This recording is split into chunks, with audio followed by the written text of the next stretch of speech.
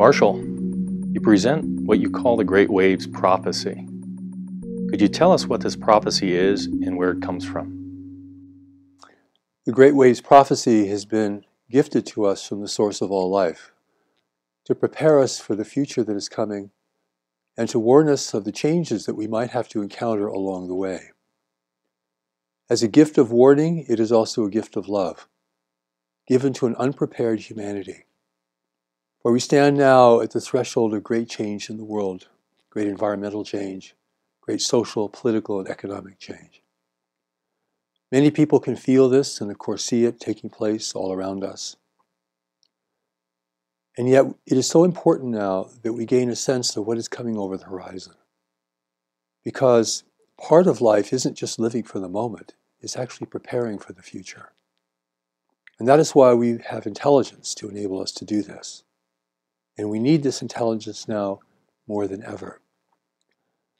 What I will be sharing with you today are not my thoughts or my inventions, but literally come from the great revelation that has been given to the world today from the Creator of all life, to prepare us for a future that will be unlike the past, and to give us the gift that will empower us to know what to do and how to proceed as we navigate the changing and difficult times ahead.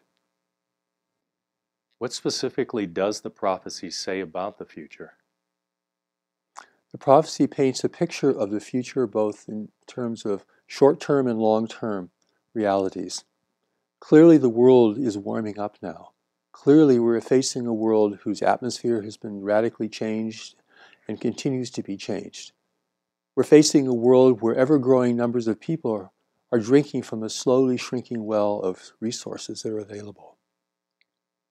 And yet as this accelerates, we begin to hit thresholds, major thresholds, that we're already facing in many parts of the world, particularly in poorer countries.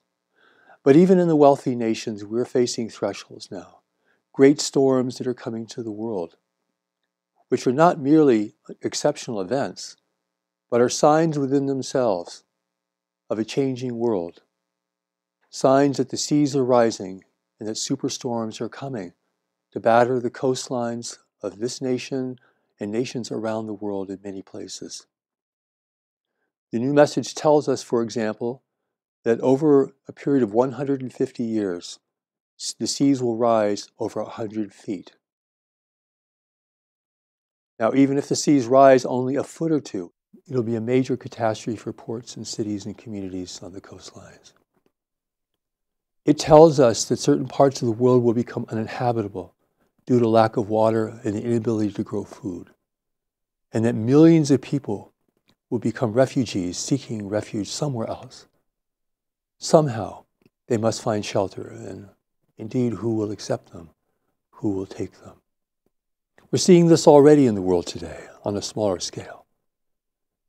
But the larger scale presents a problem that's almost overwhelming in its scope and will require tremendous humanitarian aid and service to the world and tremendous cooperation between nations to meet these kinds of challenges. The new message tells us that food production will decline significantly given these great weather events, storms, floods, droughts, of a nature rarely seen in the history of our world, all happening now in an accelerating manner. The new message tells us that the cities and ports of the world will be flooded within 30 years.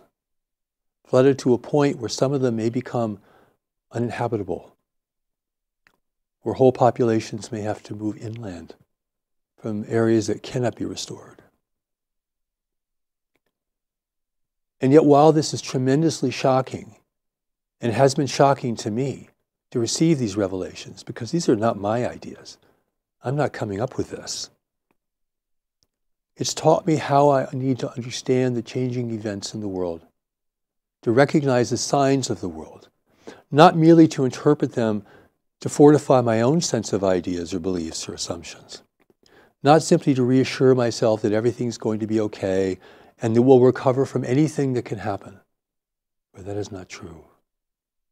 Rather, the signs of the world teach us to watch the world, become world people now, not people that are just consumed with their own interests, not just consumed with their own desires or fulfillment, our own problems, but begin to look at our communities and the surrounding environment to see what needs to be done to protect the human family going forward, giving these great waves of change that are now striking upon the world. For we're now in the foothills of the great waves of change.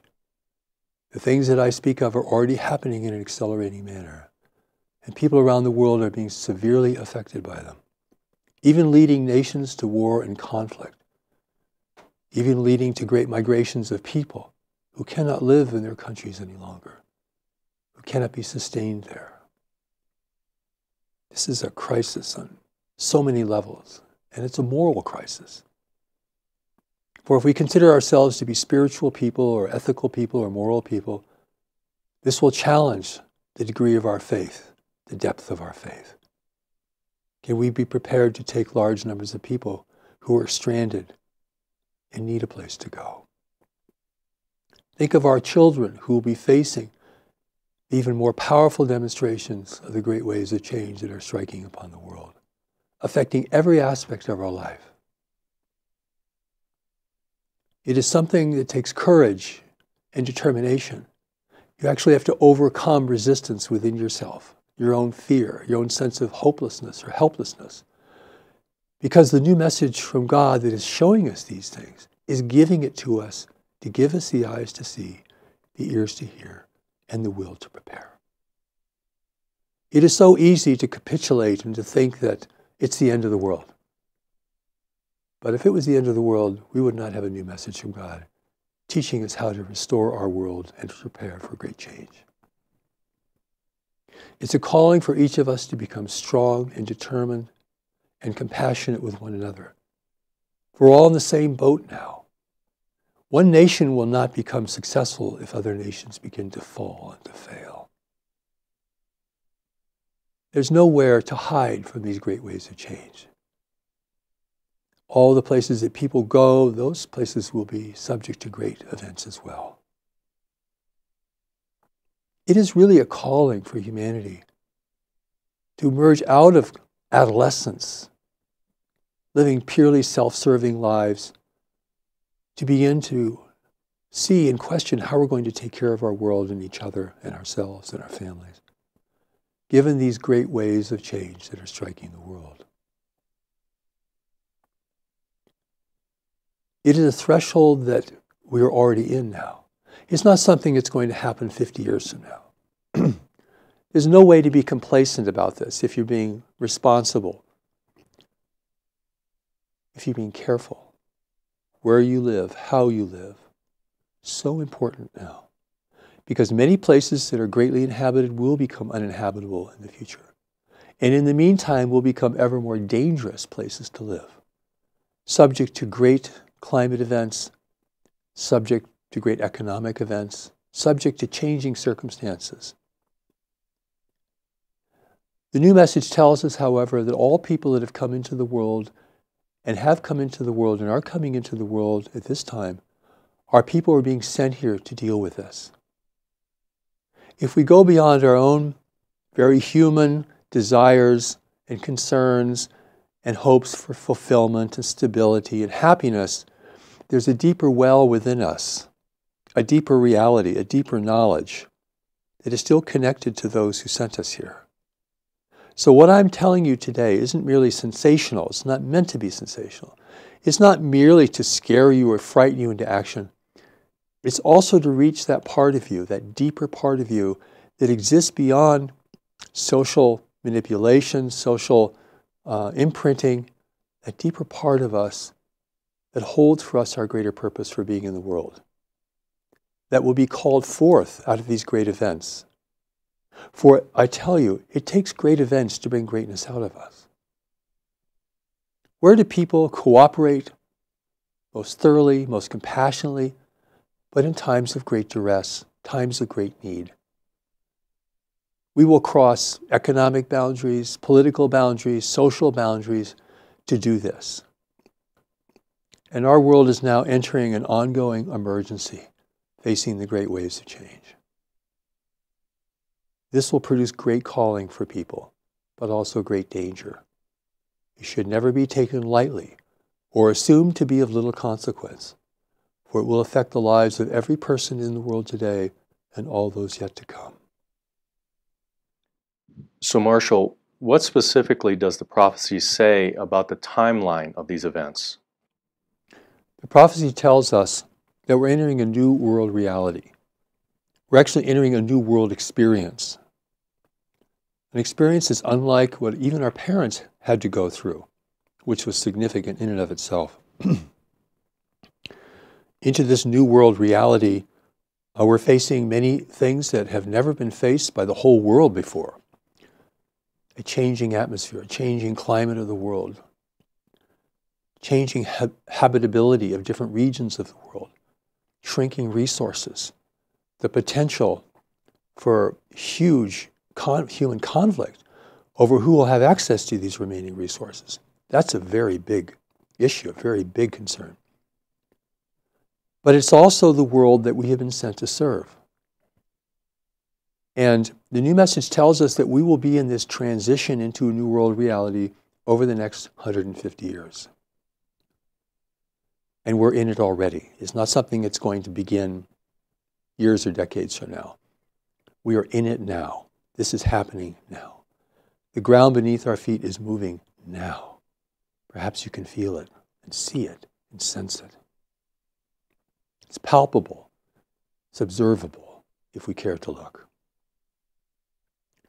Many people regarding major events get concerned about the time frame of major events. What I would like to emphasize here is the importance of preparation. You prepare long before a major event. You prepare because you recognize that such an event is not only possible but probable. And probable not only based on history, but based on the changing circumstances of the world. For instance, a warming world creates warming seas, a warming atmosphere. That becomes fuel for superstorms, storms on a level that rarely ever occurs and has occurred in history. Now it becomes more frequent. Now it becomes more destructive as more people are inhabiting vulnerable areas of the world. You know, it wasn't raining when Noah built the ark. We have to build our ark, not only for ourselves, but to take care of those people we care about and our communities. You begin to build your ark way before the waters rise to overtake you, way before circumstances overtake you, way before the industry that you work for goes overseas or disappears. We have to be people now who are watching the world very objectively, with as little personal preference and as little fear as possible. This is how you gain the eyes to see. The new message calls this being in the watchtower of your life. For every fort in older times had a watchtower, and every fort today has a watchtower, though it may be different, may be technological.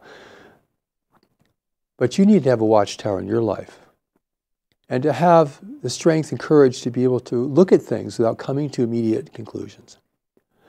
One of the problems that people have in these is they want to make everything understandable today. They want to be comfortable with it. They want it to be reassuring. But living close to the edge and reality of life is not so reassuring. You have to learn how to reassure yourself, to gain faith in your spiritual heritage to reassure you, to gain faith in the power of this deeper knowledge I speak of to reassure you, to gain faith in your ability and the ability of those who are close to you to reassure you. Here you cannot simply be a victim of life, but an active participant. For all sent here ultimately to serve this world, both for the times in which we live and for the times to come. Timing, however, is important. Given the changing conditions of the world, the time we waste is time lost. The time that is too concentrated on insignificant things, personal interests, hobbies, becomes time lost. The earth beneath us is changing under our feet. It's not that we need to panic, because panic is not effective. But we begin to look and sense and decide what we can do, beginning on a small scale and taking on bigger things as we go. But it has to be concentrated, it has to be determined. And not everyone can do this, truthfully. And you can't demand people everyone to do this. You can't demand that because that's not fair. That's not right. There are certain people who are already feeling uncomfortable with the condition of the world, the condition of their nation. For example, the condition of their economy, the condition of the health of their nation, the health of their people, the health of themselves. These are people who can be reached by a great message like this. They're already stirring inside. They're already looking for what they need to do. Because you simply can't be worried all the time. You need to get into action. This is what replaces fear and worry, which merely makes you weaker over time and less able to respond. So I pray that the things I'll be saying to you today will incite courage and determination. Because God is not going to save us and intervene in the 11th hour to change everything that we've done. God has put a deeper knowledge within us to guide us. And from there, God can work through us to change things that need to be done without the overbearing emphasis on theology, religion, or belief. It is our moral fundamental foundation. That's why we're here.